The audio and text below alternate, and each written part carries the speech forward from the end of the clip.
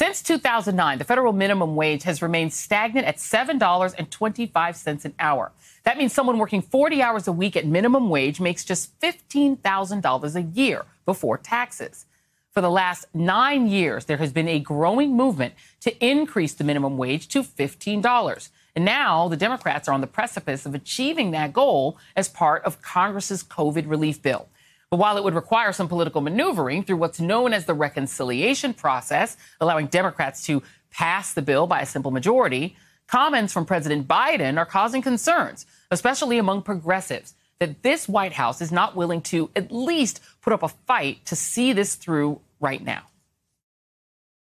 You also want to raise the minimum wage to $15. Is that something you would be willing to negotiate on in order to get Republican support? Well, apparently that's not going to occur because of the rules of the United States Senate. So you're saying the minimum wage won't be in this? My guess is it will not be in it. But I do think that we should have a minimum wage stand by itself, $15 an hour. Joining me now is Bishop William Barber, co-chair of the Poor People's Campaign. Bishop Barber, happy Moral Monday. Thank you for being here. Let's dig into this. The argument is obvious, for raising the minimum wage to $15 an hour if you're a worker.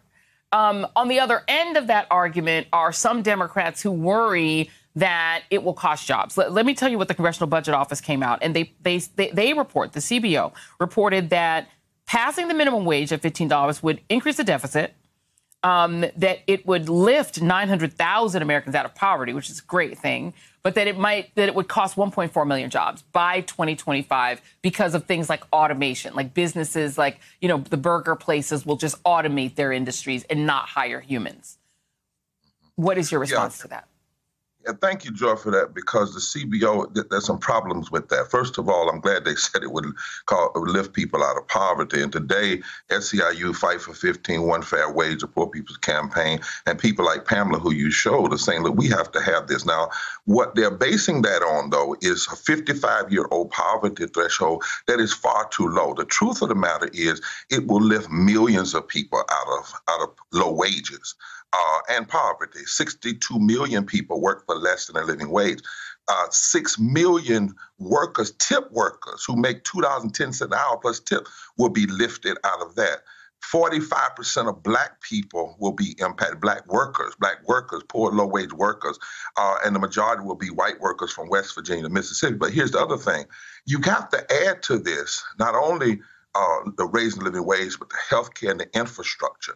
We know that for every $1 increase in the minimum wage, it adds $1.2 to the economy, according to the IPS, the Institute for Policy Studies, which then creates jobs and creates billions of dollars into the economy. So we like the CBO, but there are economists that are saying that number is based on the old poverty line, and that's all they're looking at. They're not looking at low-wage workers who make less than 15, 62 million of them before COVID, and 6 million tip workers.